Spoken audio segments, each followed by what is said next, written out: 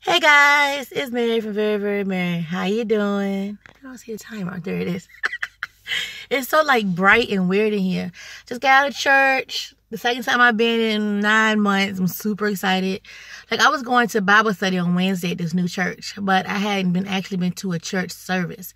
And we went like 2 Sundays ago to my city church for a back to school giveaway. But since the giveaway wasn't doing church service, we just left and then came back for the giveaway at like 3 o'clock. So I didn't get actually participate in actual service. Like they had like a kind of mini service sort of thing. Sorta, not really doing the giveaway, but I came to this new church last Sunday. My kids took notes. It was awesome. And then I came today and my baby people are not with me. I can't get my words right. But anyway, it was so nice. And guess what? Oh my God.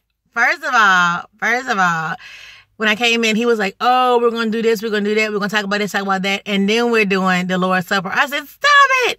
I have not taken communion in like 8 years. Like, no lie, like 8 years.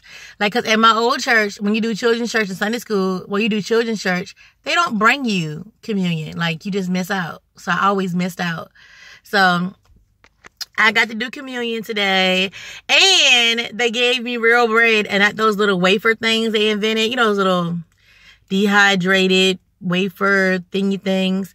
So they have these new things, but they have these little plastic seal cups, right? And on top of the seal is a sealed little wafer thing to make it all compact and, I don't know, easier or something.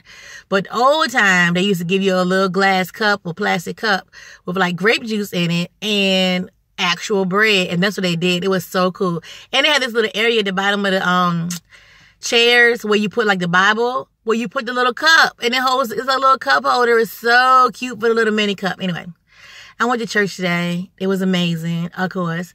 And I went last Sunday and it was great. And this has started great new things.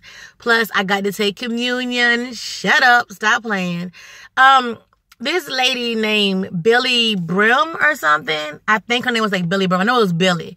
That was on Believers Voice of Victory 16 years ago, I think it was saying that she does the Lord's Prayer every day at her house, every morning.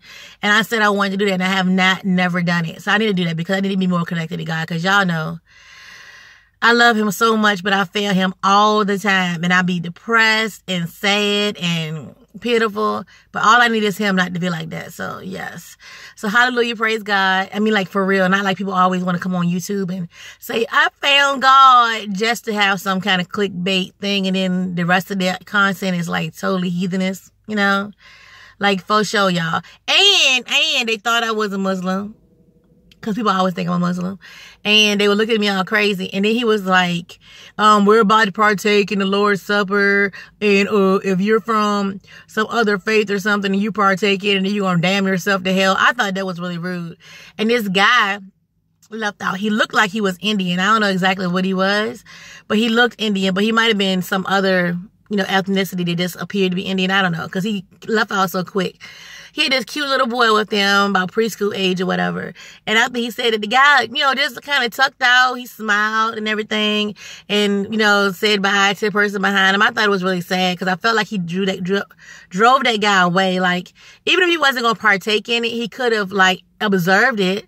Observing it is one step to accepting it and, partaking, right? Maybe he wanted to give his life to Jesus, So I thought that was kind of, ugh.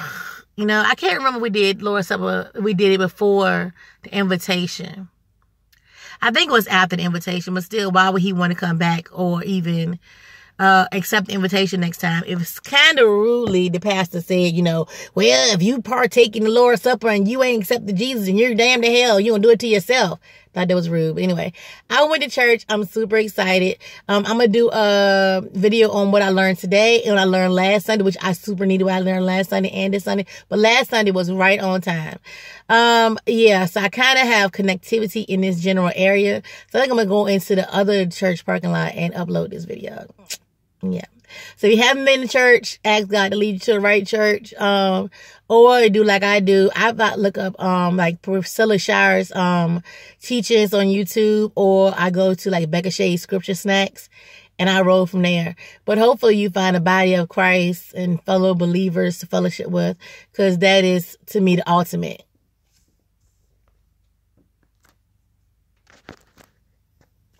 Yeah, to me, that is the bestest, best. My mama just called me. Yeah. All right. Love y'all. Be safe, be blessed, be blessed.